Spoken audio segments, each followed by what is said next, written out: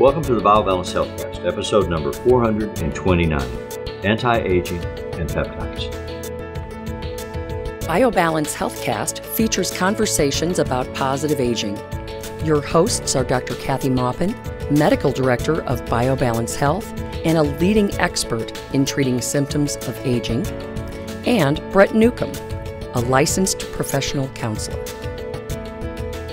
Dr. Maupin and Brett are the authors of The Secret Female Hormone, the seminal work about hormone replacement therapy for women, which is available on Amazon or from Dr. Maupin's office at BioBalance Health. Dr. Maupin's office is currently accepting new patients. So last week we had a conversation about peptides. We'd gone to a national conference of anti-aging specialists, which is something that Dr. Maupin or people from her office do 2 or 3 times a year, because they want to stay current on the best treatment protocols, the best research, and the best medicines that are out there. So as we discussed what peptides are, how they work in your body, they're amino acid chains that your body naturally makes, but again, like hormones, which your body naturally makes, as you age, the ability of your body to make what you need in sufficient quantity and proper order diminishes. And medicine has learned, anti-aging specialists have learned how to replace those things that are diminishing, such as your hormones, which is the primary focus of Dr. Maupin's practice. But she is now learning and is beginning to incorporate in that practice supplemental things that go with the hormones that can help, called peptides. And there are 700 peptides that we've discovered so far. They're still researching. Most of those are just numbers on a code list. They don't even have a name. But some of them they have named, and they have now produced and recommend for certain conditions or issues that you may be going through as you age. And that's what we're going to talk about today. So one of the findings that I've had as I've done the last 18 years of BioBalance Health and replacing hormones with pellets, long-acting, bioidentical hormones, estrogen and testosterone for women and testosterone for men, is that most people get completely reversed. They get better, they feel better, their illnesses are less, they either are less obvious, they take less drug for that medicine, for that disease, and they also have a better quality of life. A few people don't. And I've always wondered, what was that? Yeah, what's unique about this individual? Because a lot of people that come to you, an average, manage to come off of 3 to 4 other medicines that they've been put on by other doctors to treat symptoms that come with aging. And the hormone replacement satisfies. Just treats the cause, right, and not just the symptom. Yeah. So the hormones do most of it, and they stimulate these peptides for most people. And they stimulate them in the normal person. Say you get better completely, and you're better for, if you start at 50, you're better until you're 71, 2, and then all of a sudden that same testosterone and estrogen is not doing the job it used to do. You don't feel quite as good, you're more tired, you can't sleep. The things that were better with testosterone and estrogen just aren't as good as they were before. And we found that that's because life and contamination of our environment and stress and many other factors start eating away at these peptides, and we can't sustain them with just testosterone or just estrogen or in the pellet form. We do a good job in the beginning, but sometimes as we get over 70, we need something else added to it. So we're starting to add peptides to it, and it's working. For the older element of your patient population. Right. Right. Okay. So that's beginning to be something we look for. If somebody they come in and they say, I feel just really good, and it's just not quite like I used to be, or I'm having to take a nap in the afternoon, or I can't sleep at night, or they have specific complaints, and we have specific peptides for those complaints, which is nice. So I mean, that's part of what we were learning at the conference, was what peptide for what symptoms. So that's one case scenario. The other case scenario is people with head injuries, or people who have had lots of trauma in their life, or lots of psychiatric illnesses that they inherited. they may not respond completely to testosterone and estrogen or testosterone alone.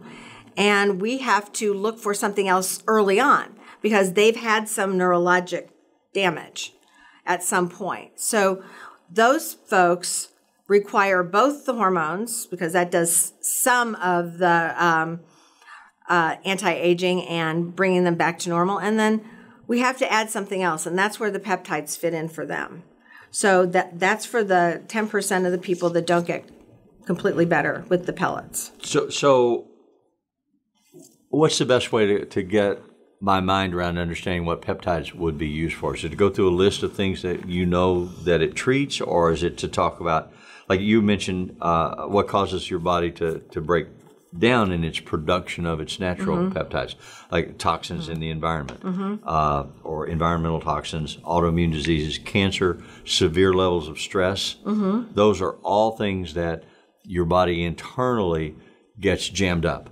Right. So if you have those illnesses, or you've had a head injury, you have an imbalance, and that imbalance they find is secondary to the lack of peptides that actually get worse and worse and worse as these diseases progress. So one of the things you have on this list that you put together is genetic-related issues, such as specific genes that have been identified with Alzheimer's. Right, ApoE3 and 4. So are you suggesting then, or do we know yet, if there are peptides that if you have those genes and you're susceptible to the risk of Alzheimer's, it can act as an insulator or protection that you're less likely to get it? Yeah. That was one of there's a peptide called BPC-157. That's one of the things that they are saying this does in the studies. That it help if you are genetically predisposed to be one of those people that develops Alzheimer's, that this can help prevent that or delay that. Prevent or delay. They are, the studies Obviously, haven't been long enough they don't have an answer yet, right? To say it never happens, but if you live long enough, you never know. Right. So hopefully we live long enough and we live well enough. So specifically then, for most people, I mean, that's a sort of, the list we've just talked about is sort of a societal gambit. If we're talking about stress and toxins and genetic things issues. that we can't do much about. Right. So these are things that imbalance our bodies and decrease our peptides as we get older. All right. So because it gets complex for me, it is complex. Anytime I've got to go to 8 days of lecture, it's you will take complex. the time to explain it to me. Because when we talk about hormones, over the last several years that we've been discussing them, there are a lot of specific things like osteoporosis or heart issues or sugar-related diabetes issues, specific things that hormones work to prevent or delay. And this looks like a similar list. It is. It is. And hormones are more global. Hormones have more receptor sites in different organ systems, and they're like the big punch. Okay. Okay, so replacing your hormones helps you go back to the balance of when you were fertile, or when women are fertile, but men are more fertile. Going back to like below 40. Yeah. Okay, so hormones affect every cell, and there's receptor sites on most of the cells that they activate in a big way. There's more receptor sites and they're more sensitive. So they're not global. They don't take care of as many things. They're more local. They're specifically targeted into the naturally the by your body. I mean, the balancing system of your body. So each one of them has a list of targets. And they're all made in your brain? Or do we know where they're made? No, they're made in the tissue. They're made in the tissues of your body. So oftentimes they're made in the tissues of your body, not LH and FSH. Those are stimulatory hormone stimulators that are made in your hypothalamus and your pituitary. So then are the ones that work to combat hunger, delay the digestive process of food, that sort of thing? That works in both places. That works in your brain, and it also works in your liver. and it works in your stomach in the motility. Okay. So it works in 3 different places, but it's not as global as thyroid, which works in every cell. And so as I get older, my body loses or becomes inhibited in its ability to make those in a healthy form in the supply chain that I need. But not all of them. I mean, you aren't, you don't lose the ability to make all of them. You lose the ability to make the peptide that allows you to absorb B12, or you lose the ability to, I mean, it has a genetic basis that we don't really have a good handle on, but it also has a stress basis. So if I take vitamin B12, there's a peptide that should tell my body, okay, this is coming, digest it. Factor. Intrinsic factor allows you to absorb it. Okay. If you don't have that, and that's peptide. And so then if I don't have that, and I don't have a peptide to replace it, taking it's just a waste of money. Right, you have to have a shot. Wow. So, I mean, there's so many of these more local, that's local to the stomach. Okay, so what was the one you mentioned, the BPC? That BPC 157. 157. And that is the one that I thought was the most global of any of them. It helped prevent Alzheimer's. It helped with bone and joint replacement. Excuse me. Healing from bone and joint replacement and injuries.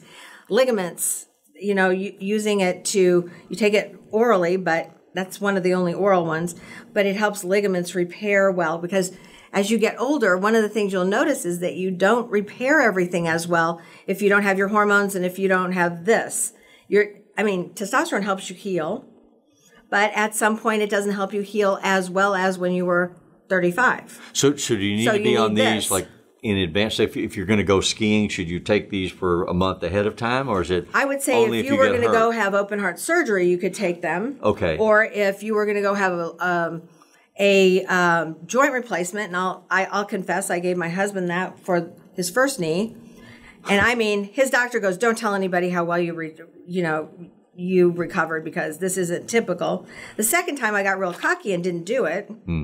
And then... So you have an at-home study that shows I have an at-home study, and it was terrible. It was hard. It took him forever to recover, and I wish I would have done that beforehand, in advance to get him ready for the healing process. So if it's a planned event, you may want to incorporate that in your planning. Right. Now, not all of these are necessary your whole life. Right. I would say maybe if you had the ApoE44, the ApoE34, then maybe you should take it your whole life to prevent the Alzheimer's disease. Or if you had a strong history of Parkinson's disease, or there are people who live in fear of getting these things, and it's better to be on something that helps you delay it. Testosterone delays it at a certain point, but you also need to have some of these other things to help delay it. But there are healing peptides. There are things for everything. I have one person that I can't wait to start on the sleep peptide. I can't recall the number, but it's the peptide for sleep. They don't have tricky little names that you can remember. Yeah. So for sleep, because testosterone fixed everything else. Yeah. But his sleep's still bad. Right. So and one of the things that we've learned, probably wasn't just a testosterone issue. As we've gone to these different conventions, they've got, especially as you get older, you really benefit health-wise from a good night's sleep. So you have to clean out all the crap that's in your brain that all these things produce all day. Yeah, that's when the trash collector comes in. That comes out when you sleep, and if you're not sleeping, that's not happening. So basically, I would say that peptides are usually a short-term kind of treatment. And when you're better, you may not need to stay on it, but some people may choose to stay on it. It's usually for a symptom, a specific symptom that somebody is experiencing. Autoimmune diseases, that's usually better on testosterone. But if it's not, there are peptides that actually balance the immune system so it doesn't get hyperactive and it doesn't attack our own tissues, which is amazing. And that's something that we have been looking for a long time. Right. Probably will be the next treatment for autoimmune disease. So are there other specific targeted peptides that you are starting to use and treatments for what? We use sermorelin for just general, when people feel like their testosterone's getting kind of not quite getting them enough energy or their skin starting to sag, but it's not specific. So it's kind of a general overall, I feel better, I have more energy, my muscles are still growing, I'm stronger, that kind of thing as we age. Mm-hmm. So Sermorelins, usually my first go-to medication, but there are I'm going to say it wrong, Impamorelin, which is more of a pre-growth hormone. It's not growth hormone, but it stimulates growth hormone, just like Sermorelin does. And so they both work of together. those tell your body. They're peptide chains Mm-hmm. that tell your body. They're like on-off switches. Mm-hmm. You get in your body, and they say, hey, make some growth hormone. Right. But it's not, because growth hormone is so highly regulated by the government, and they're very cautious about any outside growth hormone that you're delivered. But what doctors have discovered is that there are things that they call secretagogues, which are types of peptides that operate as a switch to tell your body, which somehow has fallen asleep at the switch. Yeah, to make its turn own it back growth on hormone. and make some growth hormone. And head injuries are the most common. Head injuries and aging are the two most common reasons that can happen. But secretagogues have the advantage. I wouldn't give growth hormone. Growth hormone itself can cause you to have diabetes. It's abused a lot too. And it's abused a lot. And it can also cause you to have acromegaly if you get too much of a dose, which means you kind of look like the Neanderthal, too much forehead, too much jaw, and that's not what we're going for. We're just going for healthy. So, but growth hormone basically doesn't have an off switch. If you take it, then either it's just going to over produce or it's going to over react and give you all of the bad parts of growth hormone. So that's why the FDA says you only use it for symptom relief. And when the symptoms are gone, then you don't use it. Right. That's right. Yeah. So, but we don't use that because we have secretagogues, which all that does is stimulate your own production of not the overproduction of growth hormone, and it still has the checks and balances that you always had before. Right. So if for some reason you're stimulating it, you get too much, then the opposing hormone then shuts it down. So you can't overdose on it. So it's very nice, and it's not. If there's a deficit, and they say in the cells, and they say, "Here, fill this up." When it gets full, there's a regulator in the cell that says, "Okay, we're full now. Stop." Mm-hmm. It's a feedback system into your brain. It's all about the balance. Yeah, and it is all about balance. But secretagogues are safe, and growth hormone isn't. So, right. I mean, I think that's a no-brainer. Yeah.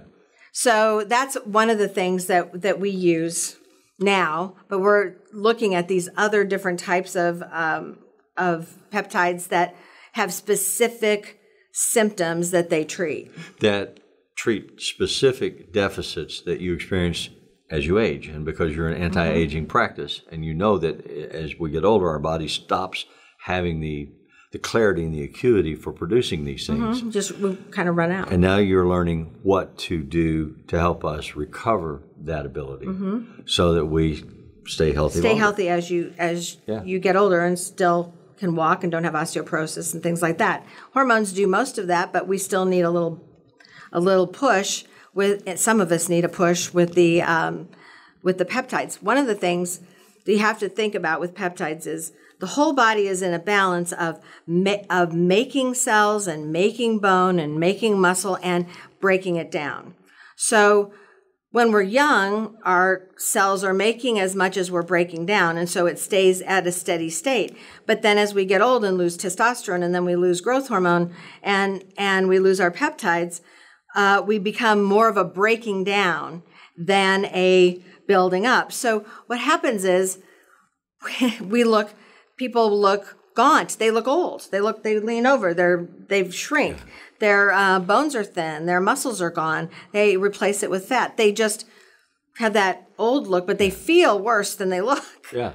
And so basically that's kind of they look bad and feel worse. Right. Aging is really about just breaking your tissues down and not replacing them. Yeah. So that's what we're trying to combat, so that we can all be independent and live on our own and not have somebody taking care of us. So you're probably going to start seeing in the media over the next months and years more and more references to peptides and the appropriate use of peptides. And we wanted to talk about this week and last week because we wanted you to know that Dr. Maupin's office is already doing the research to be available with what you need when you need it. So thank you for listening. Come back again. Email your questions or comments to podcast@biobalancehealth.com. You can find the BioBalance Healthcast on iTunes and on YouTube. For more information about bioidentical hormone pellet therapy and other reverse aging solutions, visit biobalancehealth.com or call 314-993-0963. You can find Dr. Maupin on Twitter @Dr. Kathy Maupin and on Facebook at facebook.com/biobalancehealth. Find Brett Newcomb at brettnewcomb.com.